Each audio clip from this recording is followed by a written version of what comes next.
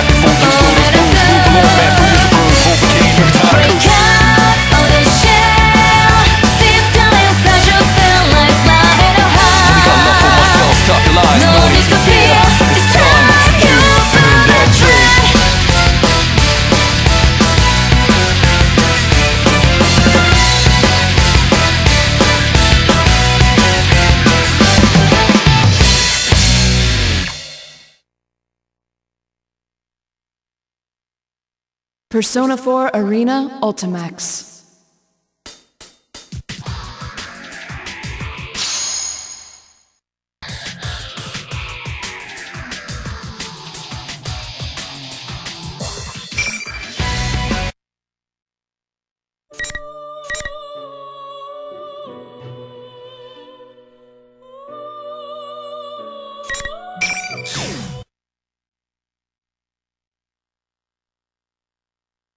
So you will not require our assistance.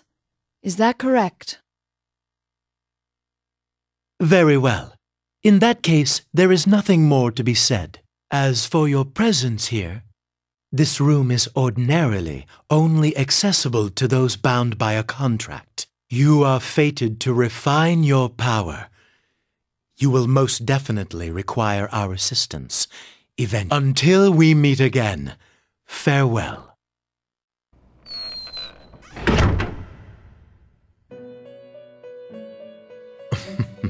Most intriguing. Are you certain about this? Our domain is indivisible from the destiny of our guests.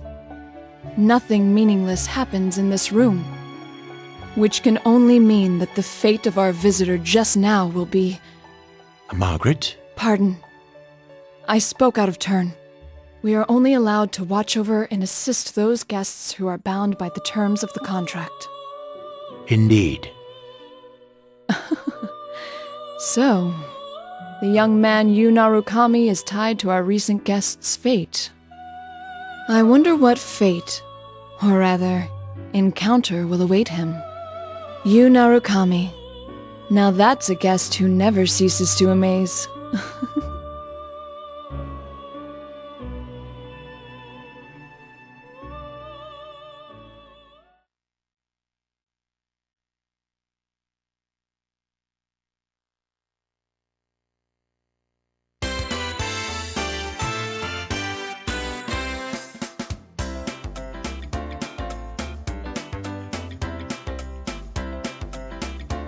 I had a hunch this was gonna happen. Well, your hunch isn't getting us anywhere. What are we supposed to do? There's not a single open seat. That's just how it goes at Junes during Golden Week. And on Children's Day at that. If it wasn't this busy, we'd be out of business by now. Today's Children's Day? Huh? I should have brought Nanako. That's what you're worried about?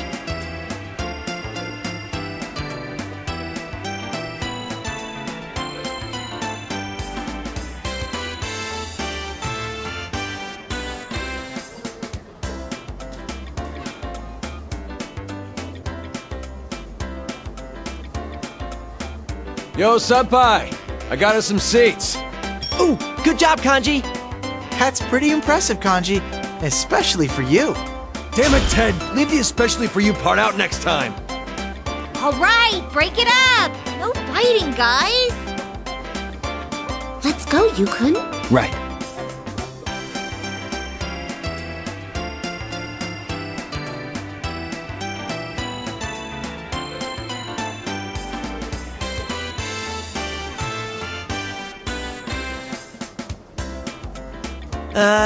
So it's a great day out and, Dude, I don't think this is the time for that. well, how else should I start off? Look at the size of this crowd. I'd say I made the right call showing up like this. If I came in my usual costume, the little kids would be swarming my adorable bod. I'd be mobbed. Oh yes, I've seen how the children tear off your fur from time to time. Wow! Are you being nice to me, Yuki-chan? Has our love finally blossomed? Huh? Of course it hasn't.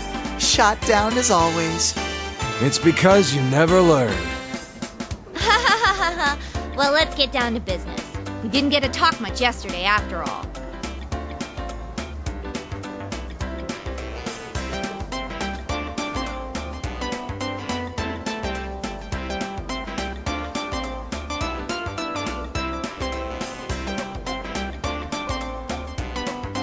Don't worry about the crowd. Let's start the investigation team meeting anyway. Yeah, though we are missing 2 people. It's just not the same without our full roster of pretty girls. Oh, not only Rise-chan, but Nao-chan couldn't be here either. Well, it's not like the other day, where we just lost contact with Rise. She seems really busy. She said she had work during the holidays too. At least we got to talk to her yesterday. Yeah, Nato-kun's job is keeping her busy too. I guess it's the same old for them. Naoto-kun knew things about what happened that not even we did. Apparently she knew about Mitsuru-san and her friends from the start. Thanks to her, though, we got some good information. Well then, let's get everyone up to speed on what happened using that info.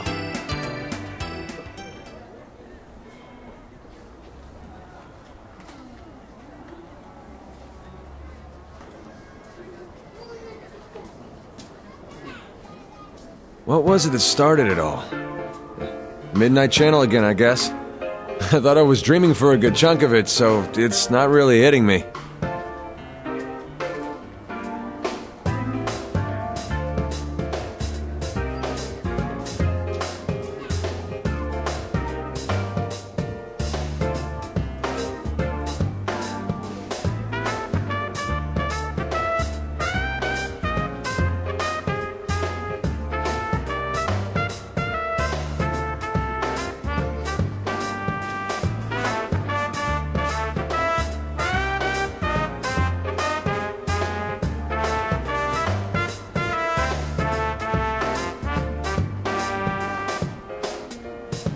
So who exactly was it that put Labrys inside the TV?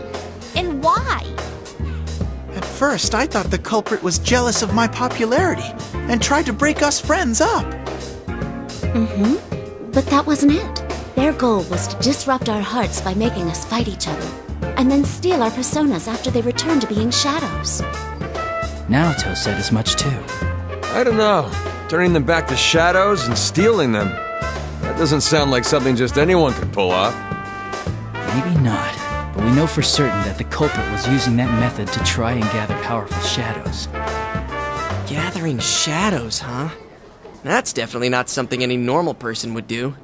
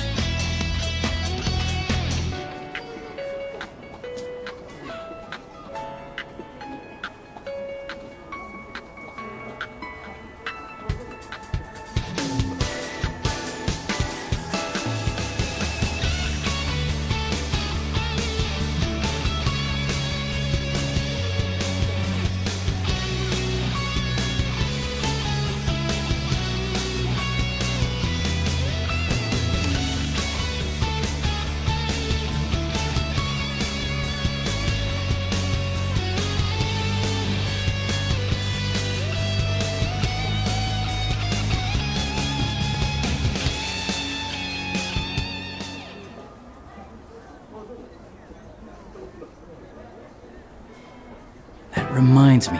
How are things inside the TV?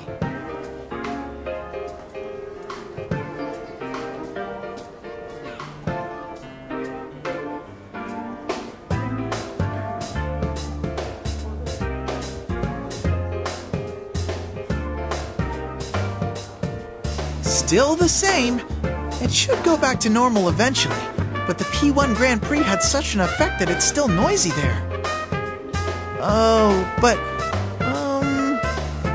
Huh? But what? Quit mumbling and just spit it out. It's hard to say for sure, but I sense these weird presences. They feel kinda like shadows, but not really. Weird presences? You mean there's something strange in there? I don't really know. What could it be? The culprit, maybe? Maybe, but maybe not.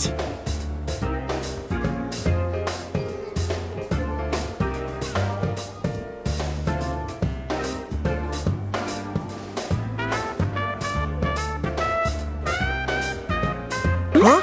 How would that make sense? The culprit wasn't a Persona user, right? He did say that he used Labrys because he couldn't enter the TV world himself.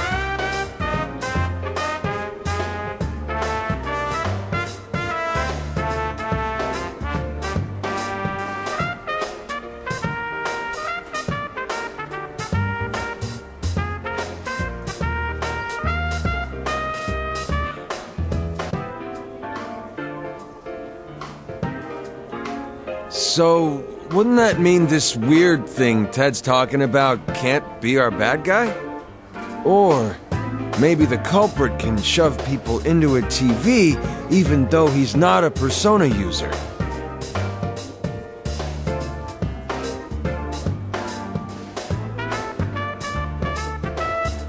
There's one more thing that bothers me.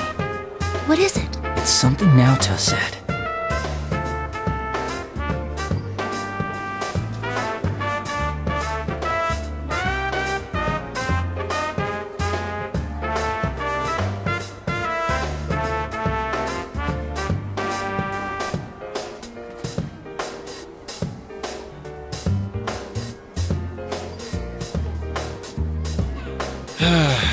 There's so much we don't know. But no matter what the culprit was trying to do, if he was after us in the TV world, I doubt this case will wrap itself up. I agree. Oh, then does that mean...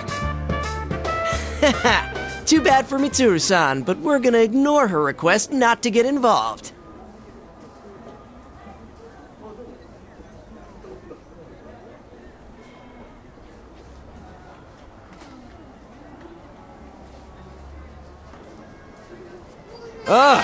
So the investigation team's back in business. Yep. Feel a little bad doing this to Mitsuru-san, but we can't just leave this be. We can fight too. And heck, this is our town, so it's practically our duty to do this. I'm in too. After all, I am Labby-chan's knight. Plus, I can't sit on the sidelines after seeing what this culprit did to my world.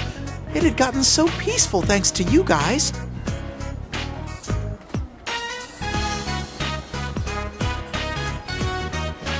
So it's decided. We have to return the favor of getting stuck with those strange epithets, too.